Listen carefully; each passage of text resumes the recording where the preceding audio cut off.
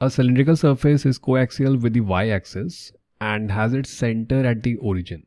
It's 4 meters in height. We can see it goes from 2 to minus 2, 4 meters in height with a base area of 10 meters square.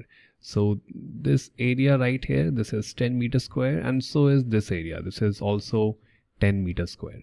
A non-uniform electric field, which is 3y j cap, is present in this region. What is the net charge enclosed by the cylinder?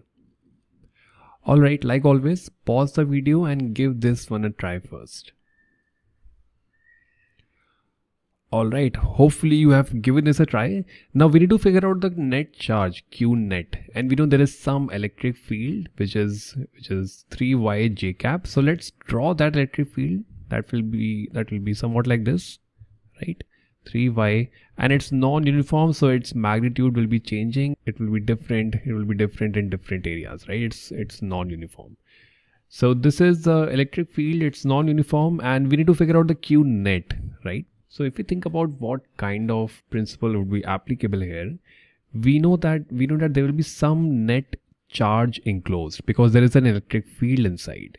And this electric field will pass through the top surface, it will be passing through the bottom surface. So there will be some flux, there will be a net flux. So if you think about the Gaussian equation, if you think about Gauss law, that really is phi net, the net flux, which is equal to Q enclosed, the enclosed charge, or let's call it Q net divided by epsilon naught.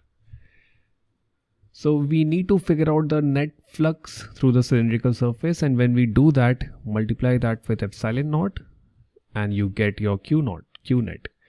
So how do we figure out the net flux? Well, let's look at the cylindrical surface. This electric field, it's parallel to the y-axis, right? And there could be electric field passing through the top surface, the bottom surface, through its sides. So let's think about the sides first. Will there be any electric field passing through the sides, considering the electric field is parallel to the y-axis? Think about it. Well, not really, right? The area vector of the surface on the sides, it will be outwards like this. This will be the area vector. And you have electric field which is parallel to the surface or perpendicular to the area vector. So the angle between them, this used to be theta, right? This theta is really 90 degrees. And when we figure out the flux, it's E dot A. There is a factor of cos theta. So cos 90 is 0. So there is no flux through the sides.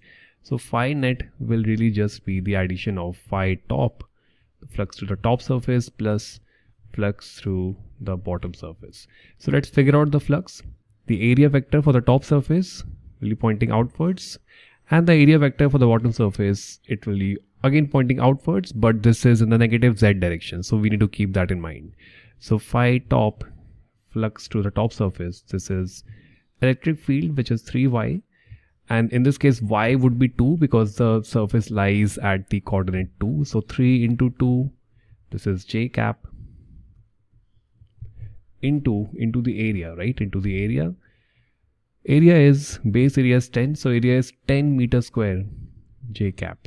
So this comes out to be equal to 63 into 2, 6 into 10, 60 Newton meter square per coulomb. This is a flux through the top surface. Now flux through the bottom surface, that would be 3 into minus 2 because this surface, the bottom surface, it lies at the coordinate minus 2. So 3 into minus 2 is minus 6 j cap into 10 meter square minus j cap because the area vector points in the negative y direction. So this is again 60, so you add 60 Newton meter square per coulomb. The total flux comes out to be equal to 120 Newton meter square per coulomb.